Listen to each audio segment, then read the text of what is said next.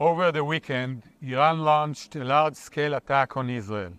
Over 350 ballistic missiles, cruise missiles, armed drones, and rockets were fired from Iranian soil, as well as Iraq, Yemen, and Lebanon, towards the State of Israel.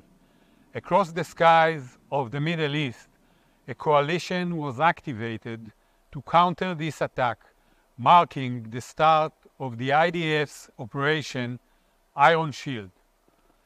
The Israel Defense Forces, together with the United States Central Command, the British and the French armed forces, and other partners, operated together in real time in the air, on the ground, and at sea. Defense systems were activated, the threats were intercepted, and Iran's attack on Israel failed. Operation Iron Shield proved the strength of our ironclad cooperation. I want to thank all our international partners who stood up to Iran's aggression. Iran's attack has created new opportunities for cooperation in the Middle East.